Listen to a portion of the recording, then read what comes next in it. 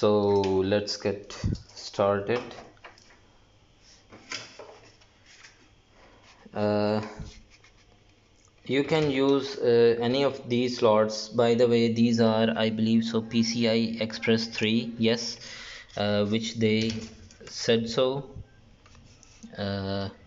here.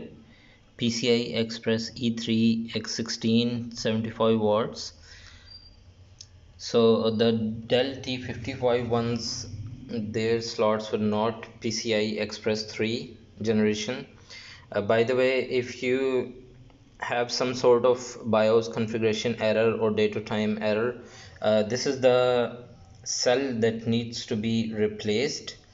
So that the date or time or something like that, so that the date or time can be saved on the motherboard, and also the BIOS configuration they needs to be saved. So let me just put the before I you just have to unclip these. Just simply push them out. Yeah, this is the lock. Just put them out like this, and then you need to hold the graphics card up, and if I can see, or there you go, this is the clip, and then push it in.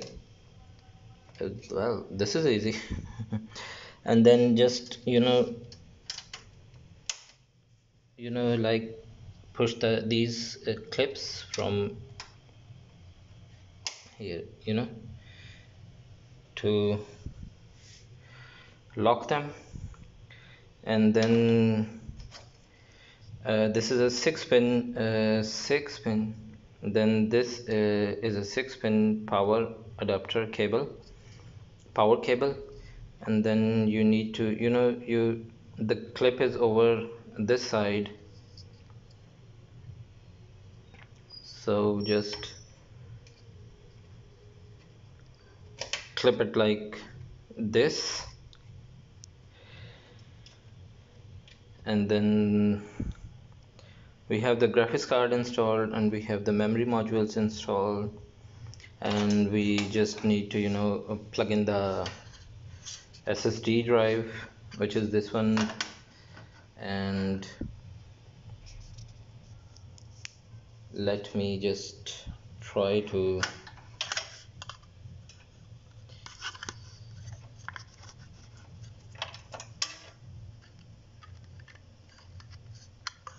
there.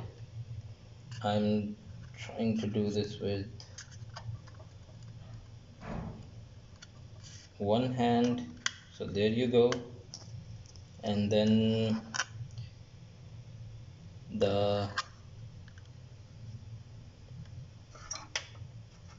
SATA cable, which is this one. Remember I told you this is the cut side. The cut, you need to just put the cut on the correct side, so you cannot just go wrong with this. There you go. And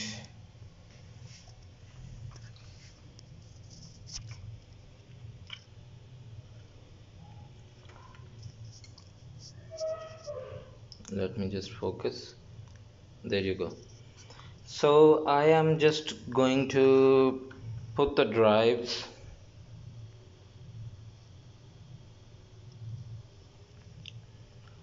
So I am just going to put this drive somewhere here.